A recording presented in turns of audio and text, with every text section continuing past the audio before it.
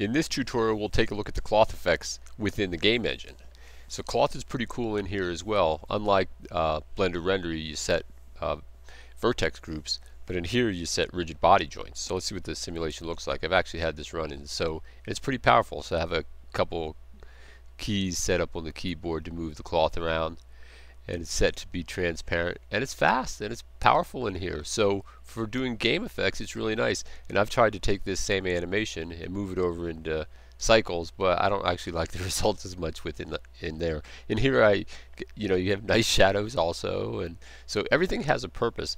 The only thing different about the game engine now is that there's work being done to integrate the bullet physics within Blender Render, which would be a nice feature at some point in time. But for the time being, you can switch back and forth between the two, and they both have their advantages. So let's see what the actual setup looks like on this thing. It's just this cloth. Let me have to get the menu back up here. Keep the display clean. So there you see it right there. It's basically a single object. It's a couple of things. It's actually soft body physics set up within here, so it's not a cloth, and it's rigid body joints. So let's go look at the rigid body joint panel. Let me see over in here, this chain link panel, and you'll see that I have associated with this object, I have 1, 2, 3, 4, 5 hinges here. So that basically is like pinning it within Blender Render. So that would be like a vertex group set to 1 at each one of those locations. And if you're not familiar with the rigid body joints, basically those are you set a rigid body joint, you click the display pivot. If I turn that off, you can see that display pivot goes away, and notice what it's set. It's set at X and Y of 1. So if I put these back down to 0, you'll see the pivot goes back towards the center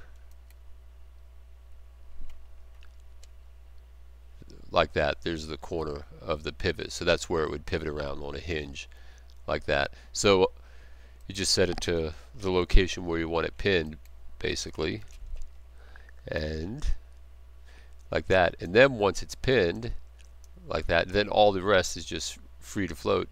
And then from there, I was able to go into the physics itself. Let's see,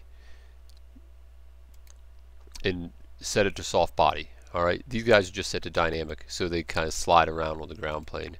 But this now has soft body effects associated with it, and you have to, well, you can just use these settings right here, right? And that'll help a lot, because it took a while to kind of tweak it to get it to work just right. But you can see it works quite nicely, and yeah, and it's fast, right? I don't see, yeah, nice transparency, the whole 9 yards. There is a little bit of an issue right in here that I always like to try and test the extreme cases where it'll break through. See, it'll stick right through on that point just a little bit, but overall in general, yeah, it works great. So for certain applications, yeah, the game engine you can use for lots of cool effects. Alright, well, that's it for this lesson, and I'll see you in the next lesson.